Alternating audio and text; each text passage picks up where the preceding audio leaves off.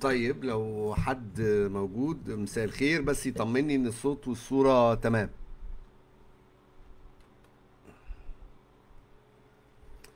If anybody there, just check with me that you can see me and hear me as supposed to be. Good evening.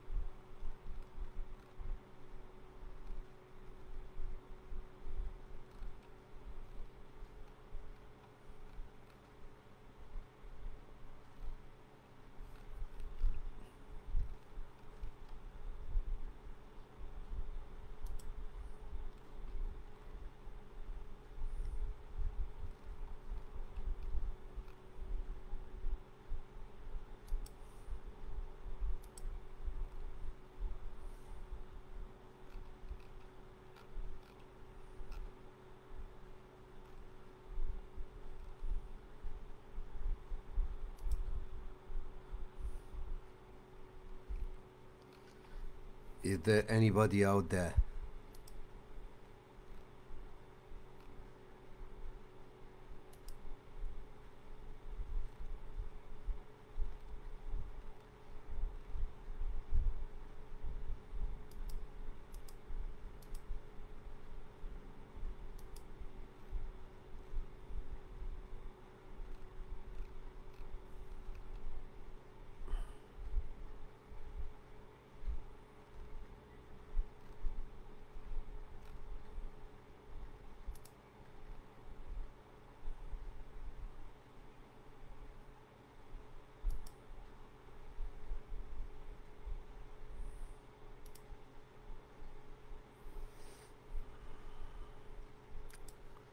Khadija, how are you? Hope everything is okay. You can listen to me and see me and everything looks okay or not.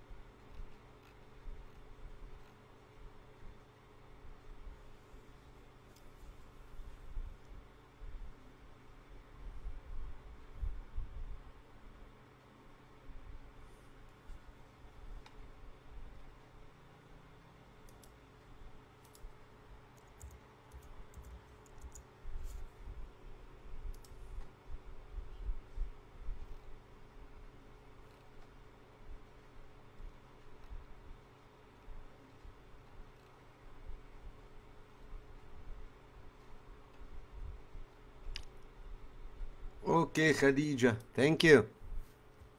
Got you, got you.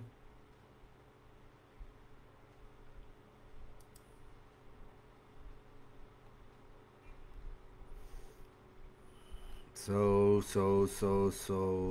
you think we shall start?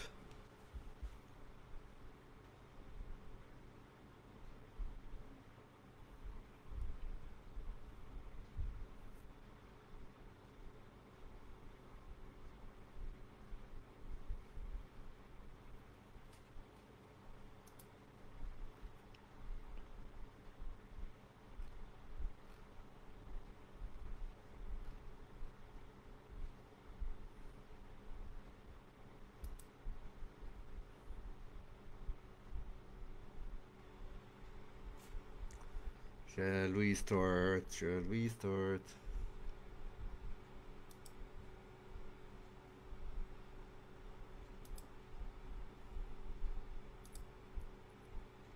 Okay. I think we can start. Okay. Um, Thank you for attending this session. I think we will talk today about how to create viral content. And let us start by asking a question, as usual. I mean, as usual, I start my stuff with a question. I'm a believer in the power of questions. Okay, so what is the most popular video on YouTube?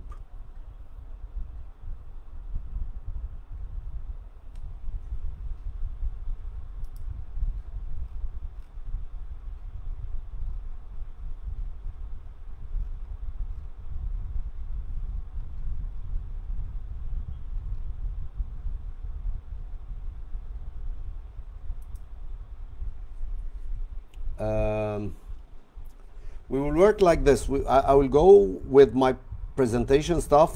There is a problem technical actually that I can share my presentation with you, but I will upload it and leave it by tomorrow morning to a Google account, and then you can just pick up the material as much as you want and keep it, of course. So is there any reply about what is the most popular video over YouTube?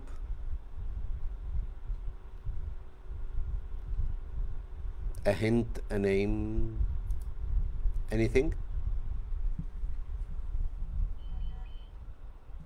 This is a good thing that you should put your... Okay.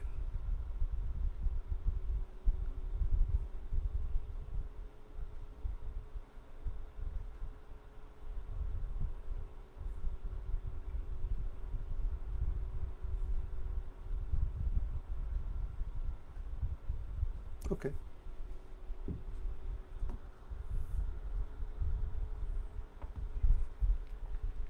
So the question was, just a reminder, what is the most popular video on YouTube?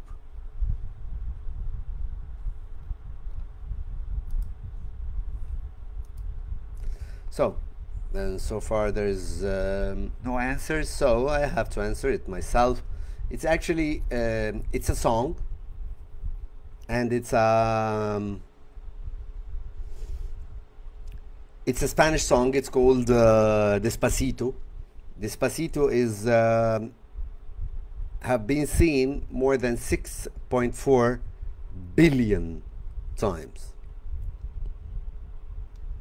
So we have 6.4 billion views of Despacito. Till 2015, the biggest viewer was much less than this. Actually, it triplicated in less than 5 years. I mean, the first song that surpassed the 2 billion barrier was a song by a Korean song called P.S.Y. and then the song was the song name was The song name was Gangnam Style, Oppa Gangnam Style. Yeah, I remember this. And it was a bang at that point of time that we have a song that surpasses 2 billion views. And especially in that case, it made me interesting because actually me as an AYMAN SALAH, I'm a specialist in media innovation.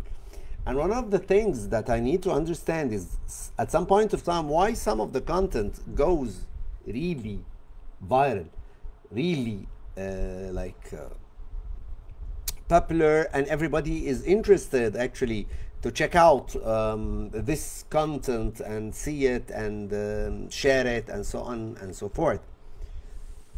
And this become actually a focal point since 2013, 2014, 2015 for me as a media innovation expert, is to start to design campaigns and content that it is attractive.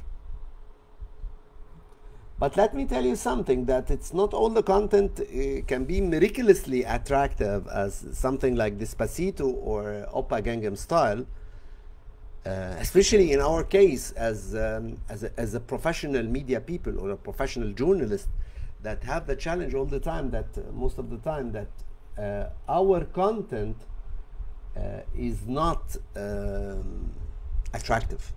I mean, you are journalist, what content you create? I mean, like news. I'd rather prefer to go on with my presentation, and then you can ask me questions at the end of it. So whoever was here to attend the presentation can enjoy it or not. And then the questions can take place after that. Okay, so this ignited actually me that it can be done. It can be done that we can have massive number of viewers that can enjoy the content, see it, and see what they can or how they will enjoy it. One of the things is, I think it's a key factor in that is, before going to the further details of the thing, let me tell you that I'm not a genius or somebody who is not normal, just to think of me. No, at all. I'm a normal person. I'm a good reader. I work in media and I work in marketing, and I have a good expertise as an information technology. That's why I work in media innovation field. And the whole presentation or the whole session today will be based upon some books I read in the past. And I think these books actually set the idea or set the theater for me to talk about viral content. So the first book is called The Purple Cow. It's by somebody called Seth Godin. May I ask, what are the colors of the cows? If you know any, please tell me, write it down in the comments, it would be great. What is the color of the cows you know?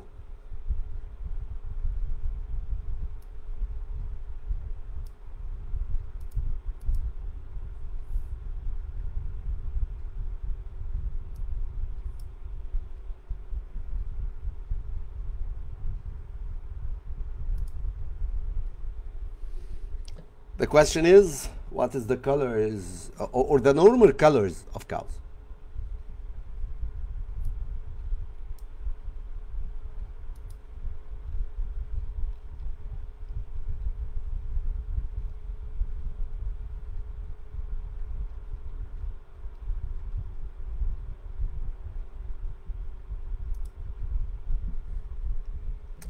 Okay, I will reply to this also. Actually, the cows doesn't have a lot of colors.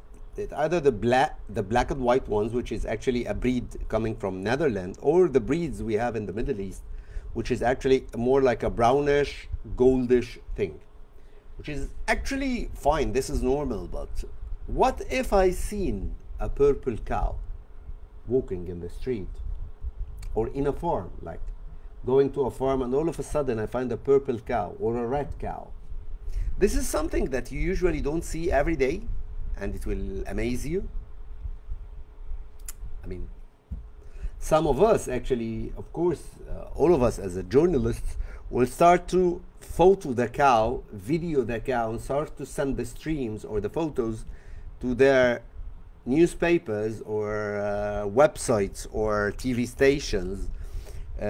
So everybody of the team that say that because this is a wonder, actually this is something that it's not normal, and it's not like we don't see such thing every day. It's a different, it's a very different thing. And this is actually what our friend Mr. Sad Godin was talking about in his book The Purple Cow, that in order to produce a thing you should think over to make it a totally different experience, or to do something totally different so you will stick to the people's minds. In fact, before internet we usually receive something around 200 to 300 something messages every day. But what resides or stays in our mind, or as we marketers say it, what sticks in our minds is actually only 3 or 4 messages as maximum. With internet, we receive around, we work around with something like 1,500 messages per day. And actually the same thing happened because our memories are just didn't expand. Still the capacity will stay 3 to 4 messages only. You take them to bed when you sleep, not more than that. And this is becoming challenging. So a lot of people, or a lot of media people, thought that internet will be easy. No. Internet is much harder, and we need to make sure that you know that quite well. It's not easy. It's not easy at all, and I think your expertise shows that. The other book, actually, I put the whole thing on it, is actually I put the whole session about it. It's called Unleashing the Idea Virus. It's a free book written by somebody called Seth Godin. So these are the resources that I used to do this. And actually I do a lot of consultancy work on social media and content creation and media convergence, so on and so forth, using such basic things. Question now, why we need the virus? Why we need something that have a very high reach, and a lot of people know about in a very short time? Why we need the virus? You have any clue? Why, I mean, like, do you have an idea why we need viruses in our work?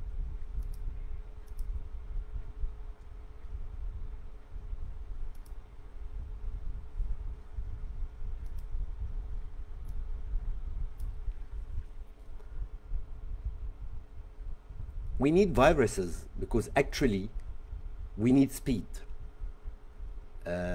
We need the radio took 38 years to reach from user 0 to user 50 million. The TV took 14 years.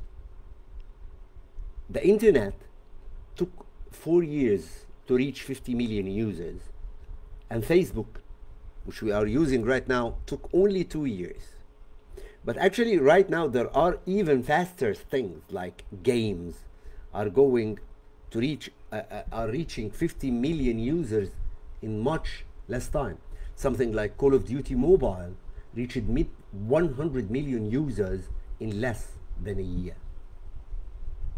It reached its first 50 million in less than 6 months, actually 5 months plus. And actually there are more games that reached that, like Pokemon Go took less time. So we are in the daily race of we need a speed. We need the need for speed.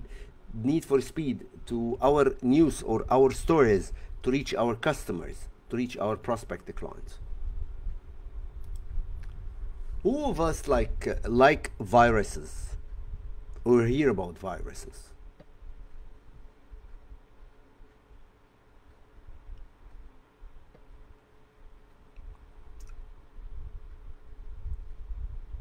Do you hate viruses? Do you like viruses?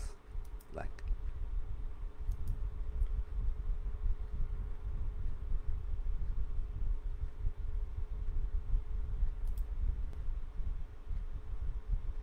viruses have a very distinctive character. Very.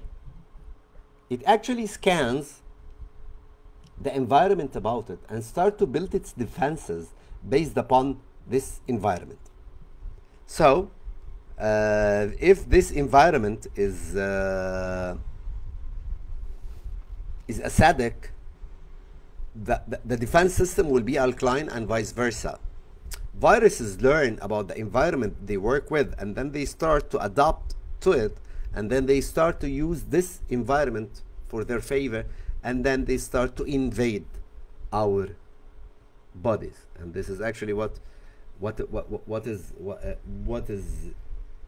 we see in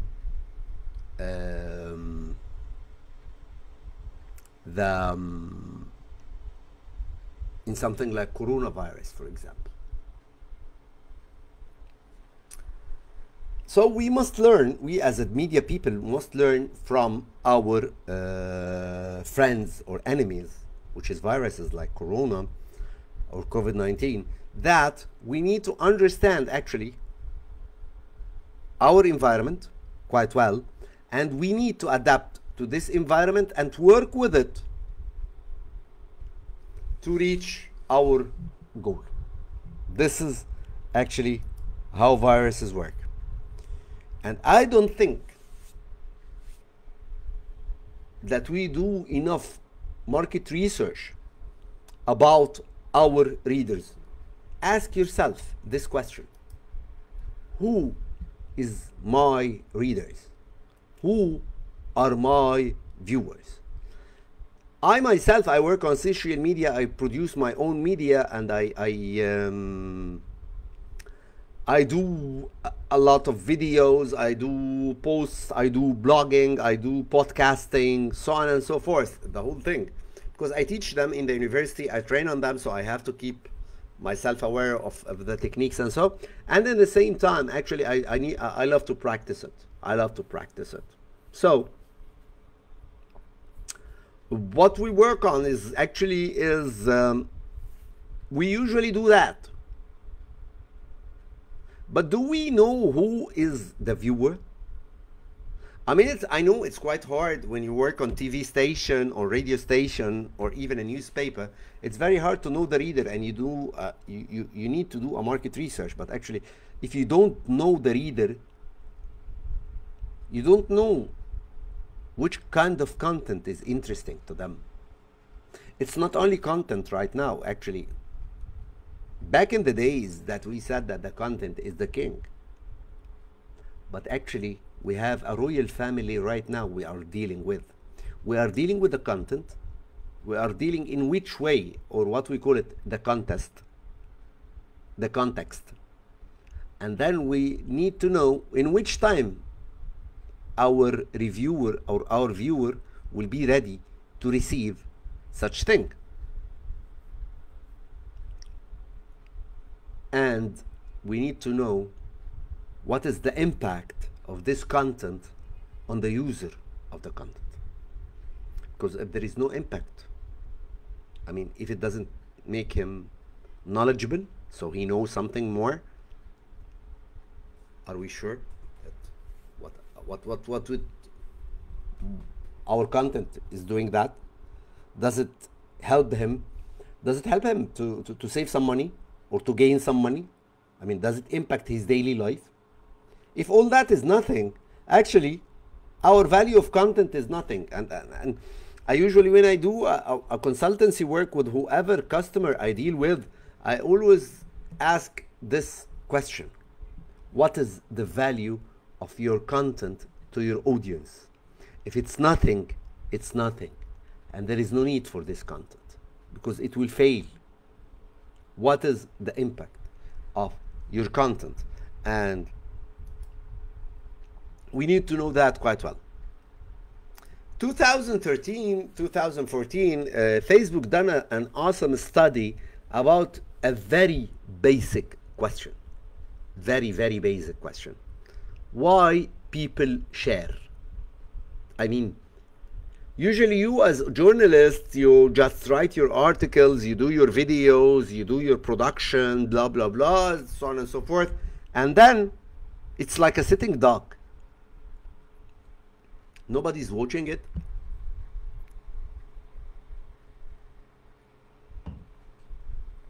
Nobody's interacting with it. Maybe we don't ask enough questions. Maybe we don't, maybe the way we do the content, it doesn't encourage our audience to give us feedback. We never ask for feedback. We never ask for suggestions. We never ask for this. While if you see a YouTuber, if you go to YouTube and start to watch a YouTuber or start to deal with a blogger, the blogger emphasizes a lot about the interaction of the users with him in the content. So why people share? The first result they reached, it strengthened the human bonds between each other. So for example, if I like Kulthum, which is actually an Egyptian, a quite known Egyptian singer, and any of you like Kulthum, who will be interested or feel special if I started to talk about Kulthum, how talented she was, and if I started even to know that there is a lot of Kulthum fans, a lot among the audience, I would start to use Kulthum references, which is actually like using this song or a part of the poetry itself, so on and so forth. So it strengthened the bonds between humans that we share. The second thing, that actually each thing we share, it actually reflects our character. If you like Kulthum like me, most probably if you find an Kulthum song on YouTube or any of the social media, or even a reference to Kulthum thing, actually you will just share it among the people because you like it. This is part of your personality. We call it the collective identity, or the social media collective identity. And then each of our audience and us actually seek status. And this is a very important question. Does our content give our audience a special status that others don't?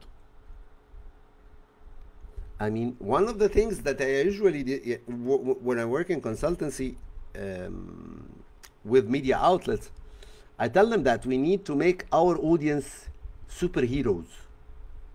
Does our content make our audience superheroes? This is a question that actually it is becoming more vital, because if you don't make them superheroes, other content will make them superheroes and they have your audience. By the way, our capital as media people is our audience. One of the things that I teach actually is e-marketing and marketing, and one of the things that we call it the consumer life cycle. And I can simply name it also the reviewer life cycle or the breeder life cycle. It is not all the readers come and go as they are. Actually, it is a cycle. It is first it starts with awareness, that the reader start to know who you are, what you are writing, right? And then it start to move into the second step, which is actually we call it consideration. So he knows that Ayman is a content provider. What will make him consider me as a content provider? What will make him consider checking my content? And here, in our case as media professionals, it is the title. And that's why I created the title that it's viral content. It is attractive. So we need to attract an attractive title, and then he will start to try. The trial in our media work is actually only 13 seconds. They give us the chance of 13 seconds. He check our article or watch our first 13 seconds of the video. And if this 13 seconds wasn't good enough that it will attract him to continue watching, he will leave. And this is, we call it in the web, the bounce rate. The bounce rate is the visitor who visit your site or page or news or whatever content you have and leave before the 13 seconds mark. If he left before the 13 seconds mark, we cannot consider this a visitor because he didn't continue. And this trick is actually used a lot in media outlets. And it's very debatable that the less than 13 seconds guy is a client, is a reader or a viewer or somebody I can consider. Okay.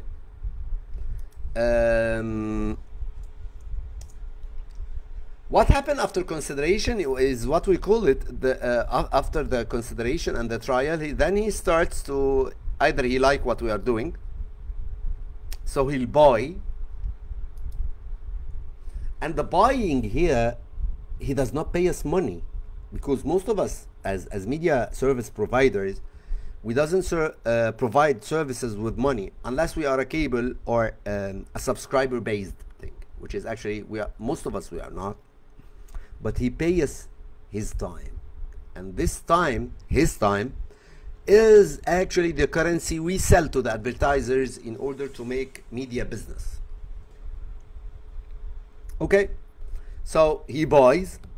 Not all of the time that he buys, he uses. I might, for example, watch a cooking show and I like it, so I will contact my mom or my wife or my sister telling there is a good show, good cooking show, or a movie, or a piece of news. So I'm not all the purchasers, or not only the people who are the consumers. And then after that, if he like me, if I provide him, if he or she like me, I mean, he will become loyal. I mean, I used to work for Fatafeed for 3 years, Fatafeed, the food channel. And one of the things that made me really like wonder that 73% of our users were in the time category of 7 to 3 p.m. Which is Mecca time or Cairo time, or I mean from Morocco to like Iraq, it's like 2-3 hours differences. So just such differences, which is actually the prime time of the talk show, 73% of our users were male. They just get tired from the talk shows and the blah blah blah happening, and they just switch to Fatafeed. So we we working in Fatafeed done a very nice trick that we put a very something that absorb your coming from something like news and make you like doubt it and thinking a lot, and something we give you a cooking show that it's fluffy. I call it fluffy. So it's a nice cooking show that make you like rest, breathe, as if you were racing and all of a sudden you are at rest. It's a lot. It brought a lot of people. We become like the painkiller of the people minds. So, and a lot of people actually, when people start to talk about your brand, it's much better than you talk about your brand. Because in marketing, there is a very well-known saying that it says, if we said it, it's a lie, even if it's a true. And if they said it, it's a true, even if it's a lie. Which means that people, what people think about us is more important than what we think about ourselves as media. So the word of mouth advertising, it actually carried some people like Fatafeed. And it carries actually somebody like now like Fox News. So people know that Fox News is not that good, or BBC, or Al Jazeera or whoever. This is what we call it, the brand, and we can talk about brands and media brands as much as you want, but not in this session. So how to transform our audience that who don't know us from the very beginning to a loyal brand maker is something that it takes time. It took us time to know that Mercedes is a good car. It took us time to know that Fox News is not a good news source. It took us time to know that this restaurant is good or bad. It's branding. How to create a virus? First, start to work on what we call it the first hive or the cell, the first cell, the first infected. The first infected cell have to be something around from 11 to 30. Think of them as the disciples of Prophet Muhammad sallallahu alaihi wasallam, or Prophet or Jesus or Moses. The people around him, his disciples. You have to know them well, and then you have to decide who of them is a sneezer, who of them have network, social network good enough that he can pass information. You have to decide the sneezer. And there is what we call it sneezing words, like for example in the Middle East here, when I say top secret, or see it before they just delete it, like what we call it in Arabic, شاهد ما قبل الحذف. It's such a word that they will remove this content because it's very dangerous and it's a scandal and so on and so forth. It's becoming very popular in the Middle East to see, to watch. I mean, like, okay, top secret, this is like تسريبات thing, yeah, leaks. And we have WikiLeaks, of course, as an example for that. Just saying it's a leak, especially in societies that it doesn't are not so much transparent with the information. Doesn't have that. So if I say this is a leak of blah blah blah, this will make a lot of people see it. But if you are, the second thing is that if you have a real leak, and you use leaks so much, people will not believe that this is a leak or a unique news story, and most probably they will just, it's a lie. They will not believe you. So we need to know where to use this sentences where effectively.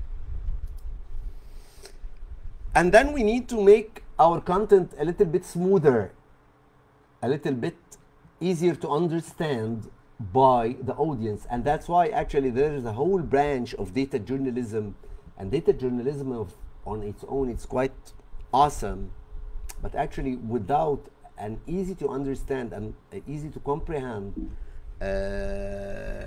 infograph, most probably it have no value. So we need to make as the nutritionists always say, easy to digest news. Yes. Then you have to make sure that you don't spread the thing very fast, because if you spread it very fast, it will die also very fast. If you want it to take its time, you have to be slow with it, because actually if it comes easy, it goes easy, and if it took its time, it will take its time also to leave the market. Know your target, and always remember, if they have nothing, it bothers them, they will find something to bother them. So it rather be you or others. It's in media, we are talking about perceptions. We never asked our audience how they think of our content, how much of it they understand. Maybe this was valid question in the field of non-social media or non-digital media, because actually interaction was very hard. I mean, if you are doing a newspaper article or if you are doing a TV program or a radio program, it's very hard to take the feedback of the users. But with the digital platforms, they have to be, there are too much feedback tools that you can know what is the feedback you want to do, and then you can measure it and do it. So feedback, and feedback. Try to know it as much as you know. Try to know how the users see you. When we use a graphical thing, we usually put what we call it visual keys. Visual keys is something that we try to get from the minds of our users, how they see things, and we put the things that they are easy to identify into that, and then we can add whatever extra information we want to pass to them. So you need to use what we call it the visual cues in order to make people notice, because if you see a photo that you don't know nothing about, most probably you will not be interested to see.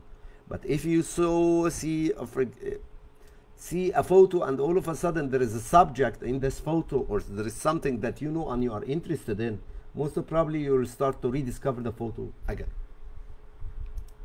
How we can create a virus? First, this first cell, you have to have an idea of a content for them, and the easier the idea, the more different the idea is, the most probably it will travel more. So try to, I mean, like a lot of people talked about, for example, coronavirus, but a few of people, and how it's ugly and kills people, so on and so forth. But actually, one of the things that people might be interested in, and a lot of people doesn't like, what? Like, tell me a positive thing about corona. We have done that. I mean, like, we have done a lot of, I saw a lot of videos done first by amateur, then by professionals. What? Give me a positive thing that corona gave you. And then people who start and think about the corona and the time of the quarantine in a different way. This makes people remember you.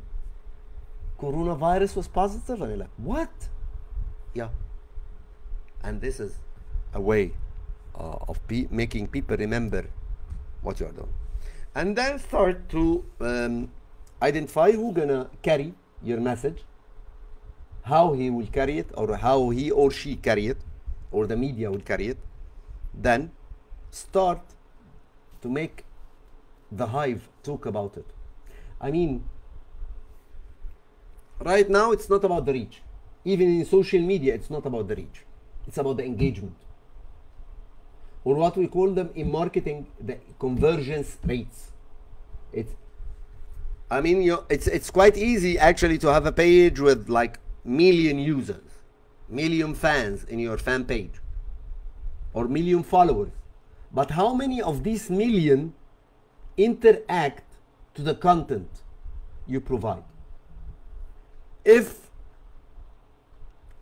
this is low, this means that your users are not engaged in you. And actually we have percentages in this, and actually we do consultancies in this. It's a business, it's a huge business in the marketing level, and right now on the content level. I've traveled a lot in the Middle East, North Africa, even to Africa, like Nigeria, Cameroon, and so on and so forth, to do that for newspapers, to do that for TV stations, to do that for websites, to do that even for social media players. And then monitor, set what we call it the KPI, key performance indicators, or what is your targets. Nobody can talk to all the Egyptians. We are 100 million. Do you think that there is a single news story that interests the 100 million people in Egypt? I don't think so. I mean, they are sliced into segments, and you have to know which segments are interested in what you are doing. The most things that people share over internet are, number one, design. If you don't have a good design on the digital media, you have a problem. People will just, the first, I mean, you know, of course, what we call it, the love from the first sight. there is no love on first sight if the design was good. You will just lose the first sight opportunity.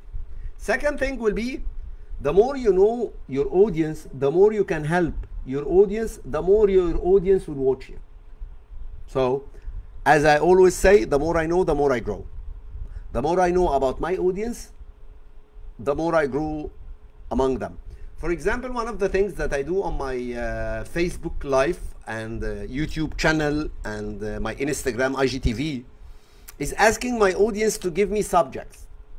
I mean, what do I usually cover technology, gaming, so on and so forth, and ask people, okay, if you want me to review a certain handset like a telephone or a watch or a laptop or a technology or an operating system or a program, just tell me. I'm good at that. And actually it led to some expansion of my audience. It's not a huge expansion, but it led to an expansion that some of my audience asking me, Ayman, please, would you mind if you actually review some like headphones? Can you tell us how can I select a hard disk? They asked for it, I provided with them, so they start to share it. And this is a start of a success. I'm not a huge social media influencer. This is not my job. I'm not interested in to be. But I'm trying to use it as a tool to learn more about what I'm working with. Okay. So the third thing that actually help you to understand what is to be seen a lot is actually understand the desires. What will make them share? I mean, fear, happiness, fun. I mean, one of the questions that I asked that why people share Despacito, and it's quite obvious actually, because there is an the ladies dancing is awesome, the atmosphere of the song itself is calming, so it's awesome. It's a nice thing. I mean, it relaxes you down. But I had a problem with the PSY Oppa Gangnam Style. Why people share it? Really? Don't tell me the lyrics, because the guy actually PSY was singing in Korean, and I don't think that a lot of people outside Korea know Korean, not 2 billion. So it's not the words, it's not the lyrics that spread them out. But because actually one of the things that we found out about Oppa Gangnam Style, that most of the time our perception about Far Eastern, that they are people very serious about business, they are very nervous, they don't smile a lot, they don't laugh a lot, and if they do something like that silly, you will enjoy it. So that's why maybe people shared a lot something like Oppa Gangnam Style. Make it easier for them to share. I mean, imagine that if there is no sharing button on Facebook, how we would share? We will copy the link in the address bar, and then we go to open another window in the browser, and then paste this, and then we start to write our review. I mean, how many times you can do that? Tell you, 4 times a day. When Facebook added the share button back in 2009, this added to the number of shares by 1800%, which is actually 18 times more shares, which is jumped from 4 into 60 per day, and added to the users of Facebook. So make it easier for your people to share, or your audience to share. Involve the audience. The more your audience are involved in a content, the more they are interested in, and the more they will spread it, because they feel that they own the content. If I'm working, for example, with Wanis, and Wanis put my name in his story, I will share Wanis al-Falaki story, because I become a part of Wanis content. So make the content theirs. One of the things that it shared a lot on internet is kids stuff. Yes, because kids are innocent. Humor is much shareable. almost 30, I mean, sorry, about 79% of the content shared on Facebook is humor, jokes. And we at the Middle East, we have a lot to joke about. One of the things that it's much shared is actually the things with extreme skills, like a very hard goal in football match and you score, or a very skillful fighter, or a very skillful somebody in something, skill. One of the things is that most shared on the internet is sex and porn and such related stuff. It is shareable, either we like it or not. One of the things that is shareable is the things that have a lot of destruction and explosions and so on. One of the things that is most shareable over internet is magic, that the magical things. And we have a saying, always say that if it's not shareable, if it doesn't spread, it's dead. So try to think, when you do your content, to think of it as how we can make it more spreadable. A lot of people know more about it, a lot of people use it and benefit from it. I think this was my last thing, and I'm waiting for your questions, if you want. I'm waiting for questions. And if you want me to reply in Arabic, I can reply in Arabic. I don't mind replying in Arabic, because this is a question. This is not the session, because we agreed at MENA that we will do this session in English, but the question is a totally different thing. I can reply in Arabic or English. I'm Egyptian, so yeah. I will give you 2 minutes. If anybody have questions, I'm ready to reply. Just put them into the comments and I will work on it.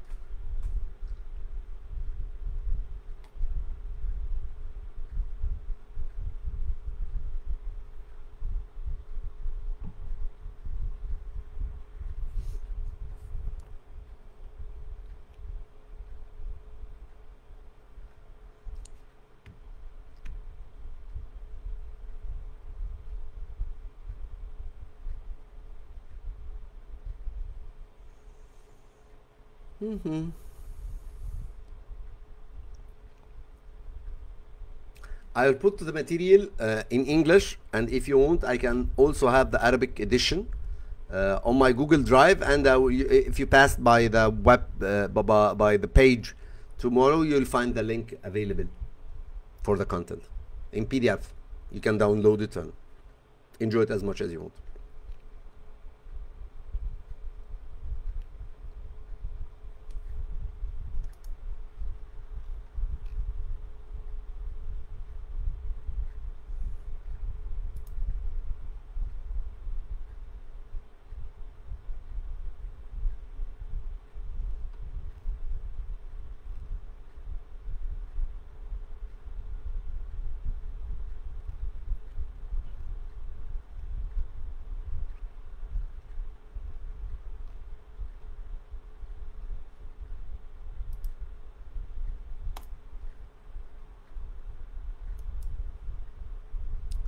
Okay, seems that there is no questions, so thank you a lot for your time, and I wish I said something useful. If you need to contact me after that, I think I can leave you. This is my personal profile for Facebook. You are welcome to contact me, and let's continue talking about media and how we can make it better for our societies and our countries. Thank you a lot for your time. See you next time. Bye-bye.